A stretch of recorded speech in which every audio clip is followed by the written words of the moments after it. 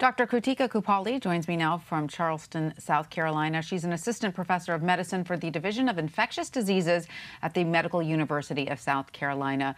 Dr. Kuppalli, welcome. Thank you for being with us. So, as we've been discussing, Florida is reporting some very alarming numbers with infection and hospitalization rates at all-time highs. What do you think it will take to slow the spread there? Well, the things that we're going to need to do in Florida are the things that we've been talking about since the start of the pandemic. We're going to need to have uptake of the vaccine in Florida. We're going to need to get people vaccinated, fully vaccinated. So it's going to need people to take up both doses of the Pfizer and Moderna vaccine if that hasn't been done. We're also going to need to re-implement the mitigation measures that we've been talking about since the beginning of the pandemic. So getting people to wear masks, that's going to be important, not just indoors, but also in outdoor crowded settings. We're going to also need to get people to physically distance. These are all going to be really important things to have happen right now as we see cases go up quite quickly and we see hospitals really getting inundated with patients who are sick.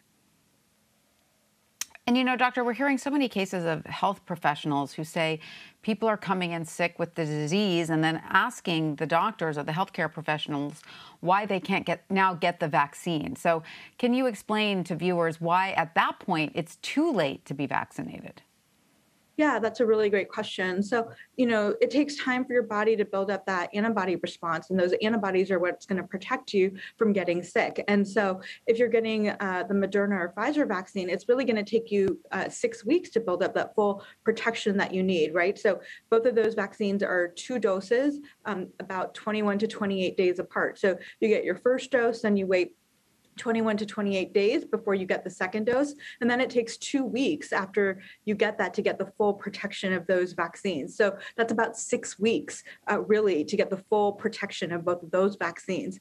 If you're getting the Johnson & Johnson vaccine, you get vaccinated, and then it takes 2 weeks to get the full protection of that vaccine. So you need time to build up that good antibody response. So if you get exposed to COVID, that you're protected. So if you're coming in and you're already sick, you're behind the 8 ball. There's no data that shows that if you get the vaccine when you're already sick, that's going to be protected. So I really urge people, if you haven't been vaccinated yet, to start your series right now and go and get vaccinated, because it takes time to build up that response.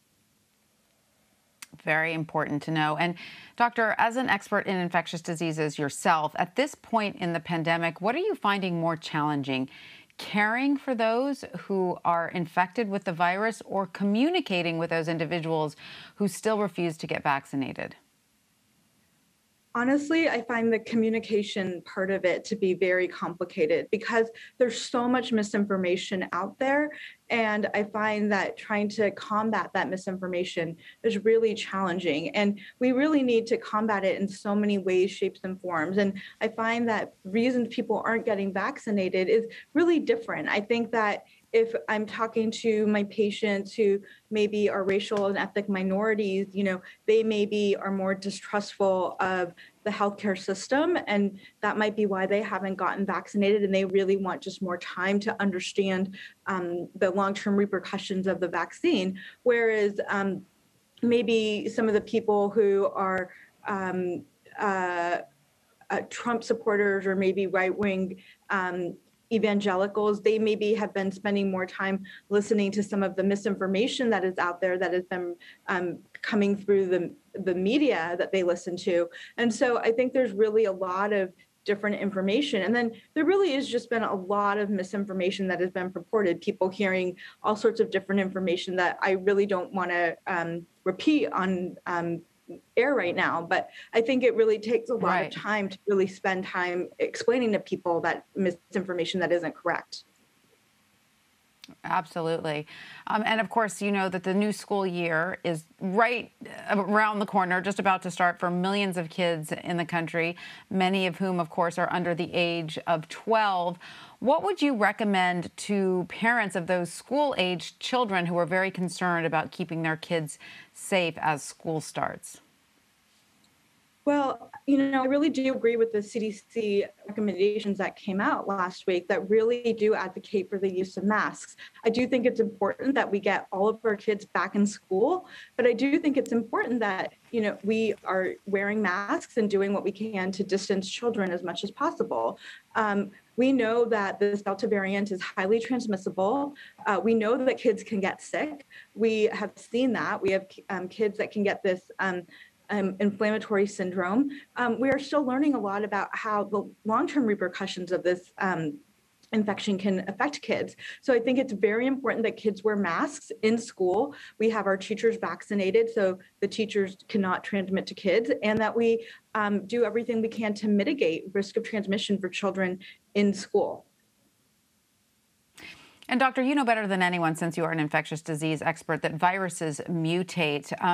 Is that another concern about not getting everyone vaccinated, that we're giving this Delta variant or another variant the chance to develop? Could we see another variant as contagious as Delta develop? Is that possible?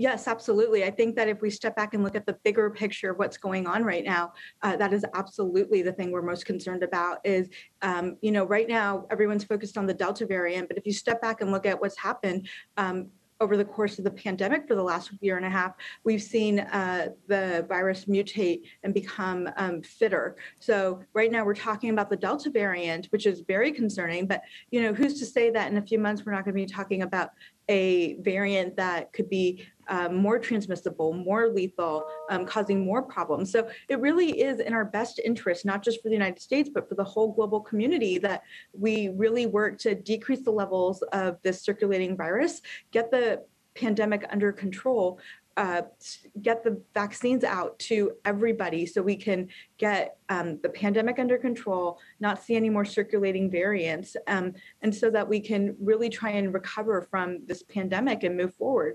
But that's what we need to do now, and we need to implement these mitigation measures to decrease the levels of the virus, along with getting the vaccine out. Requires everyone working together. All right, well, Dr. Krutika Kuppalli, thank you so much for joining us. We appreciate it. Thank you.